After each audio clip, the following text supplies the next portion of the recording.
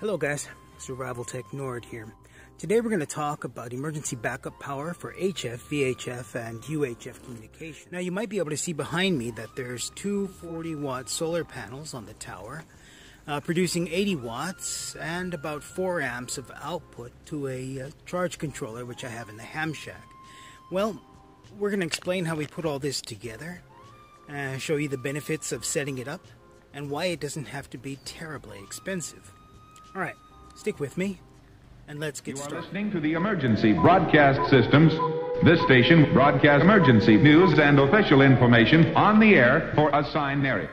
So I received two 40-watt panels for testing and review. But rather than do a boring test and review and simply write a report, I thought that we would put these in actual use. Peak power for each panel is 40 watts, maximum amps 2.29, nominal voltage 17.6, no load voltage 22 volts, 2.42 amp short circuit, and an operating temperature range of -40 to +40 Celsius. The solar charge controller that we're using for the project is a MorningStar Sunsaver 10 amp. The battery was saved and repurposed from the diesel-powered Subaru Outback project. It's not a long-term solution, but it certainly gets the project off the ground and running right now. Ultimately, we'll replace this battery out with some deep cycle batteries.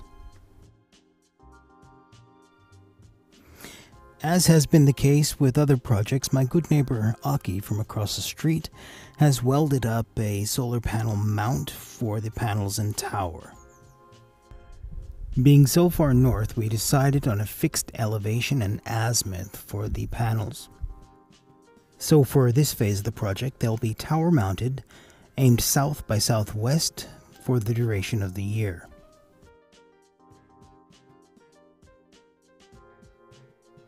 For this part of the project, I was demoted to cameraman while my neighbor climbed my tower and did the hanging of the solar panels. I don't know which job was worse, as I was the one having tools dropped on my head. Nevertheless, the end result was very nice. The panels clear the garage roof, point south by southwest, and get good sunlight for about half the day. If there's budget to do so, next year we're going to raise the panels up high on the tower, as well as add a rotator to track the sun during the day. For now, just to get the project off the ground, these panels and their orientation will simply have to do.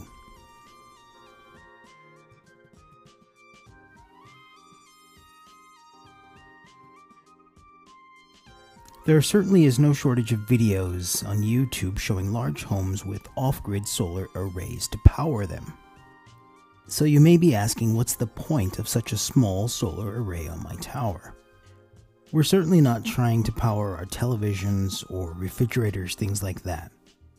The goal of this system, and any system like it, is to power our HF communications gear, our VHF and UHF tactical communications gear, our tools, recharge our batteries, and perhaps even provide us with some emergency lighting in a grid-down scenario.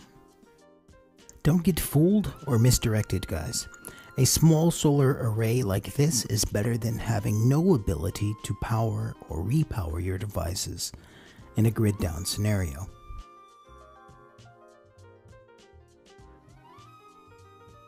For those of you who haven't been following along, we have a page set up at survivaltechnology.net. I'll put a link right here so you can go to the project page and see all the information about the project in detail. There's also a related project which I'm calling QRP UltraPack, the FT817 DIY external battery pack project for field communications. Combined, these two projects help you establish a solar backup power solution for your emergency communications gear. Please check out those articles and let me know what you think. In part 2, we're going to put together a power distribution unit to go from the MorningStar Sunsaver 10 to our radio equipment.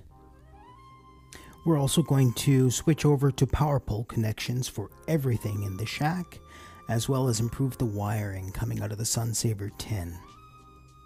Finally, we'll do some measurements, as well as discuss future plans and upgrades for the system.